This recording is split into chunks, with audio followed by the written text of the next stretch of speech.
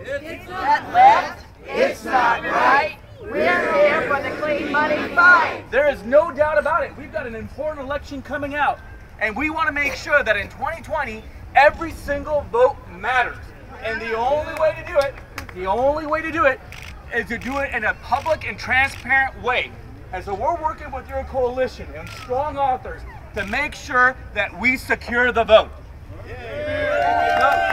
And it makes common sense. Not only are we securing a vote, we're doing it cheaper. Not only are we securing a vote, we're getting corporate America out of the business of voting.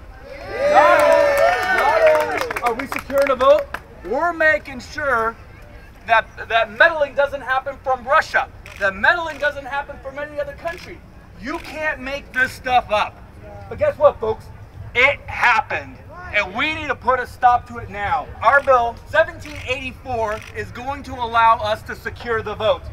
And I'll tell you this, shame on them for doing it once, but shame on us for letting it happen a second time.